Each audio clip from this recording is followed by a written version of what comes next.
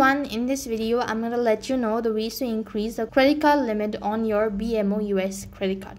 So in order to increase your credit limit, you just have to follow the steps. First of all, you need to go ahead and log in into your BMO online banking account. When you're logged in, select your credit card account. After that, you'll be able to see this option as choose credit limit change and follow the prompt in order to begin with the procedure. Likewise, in order to increase the credit limit of your BMO USA credit card, there are some criteria. Like first thing, you have to make sure that you are regular in paying your bill payments. Likewise, you must have cleared all your loans and there should be a clear history, or there should be a clear transaction.